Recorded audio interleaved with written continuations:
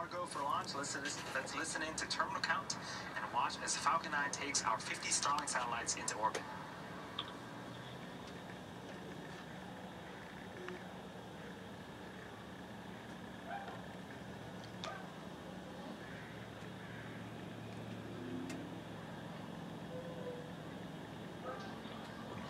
T-minus 15 seconds. 10, 9, 8, 7, 6, 5, 4, 3, 2, 1, and liftoff of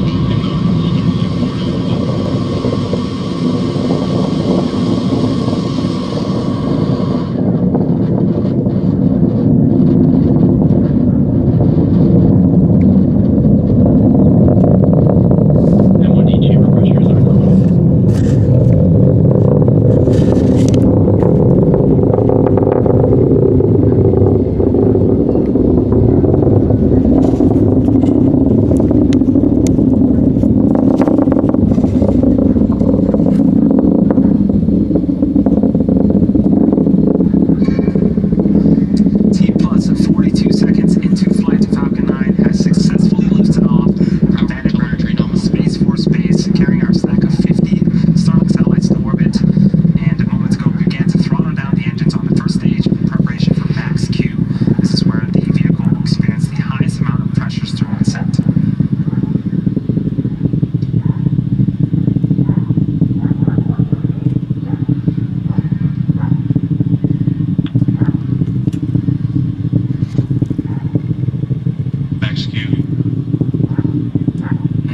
Max Q. So we have a couple of events happening in quick succession in about a minute. First up, we'll have main engine cutoff, also known as MECO, followed by stage separation, and then second engine cutoff, second engine start one, excuse me, also known as SES1. First up, main engine cutoff. This is where all 9 engines on the first stage will shut down in order to slow the vehicle down in preparation for stage separation. During stage separation, the first and second stages will separate from one another.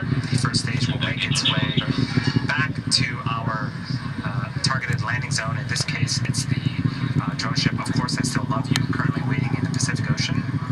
And the second stage will continue its journey with the third event, second engine start 1. This is where the single Merlin vacuum engine on the second stage will ignite and propel the second stage along with the Starlink satellites into orbit.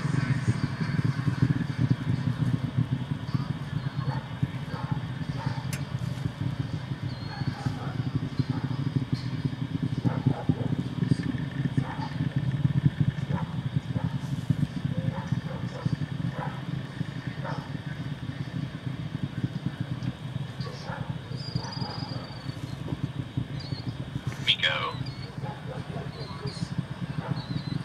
Stage separation confirmed.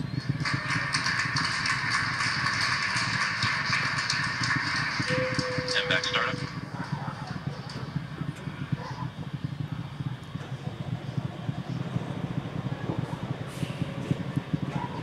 So we did have successful main engine cutoff, stage separation, second engine start of the Merlin vacuum engine, and you just saw on screen that the fairing halves have been deployed from the top of our second stage. We've been flying reflown fairing halves since 2019, and today's fairings are flight proven, and we're going to be attempting to recover them when they return to Earth as well. So as expected, we got some phenomenal footage of ascent. A couple of views on screen right now. On the left-hand side of your screen is the first stage. It's a view from the top of our first stage looking down.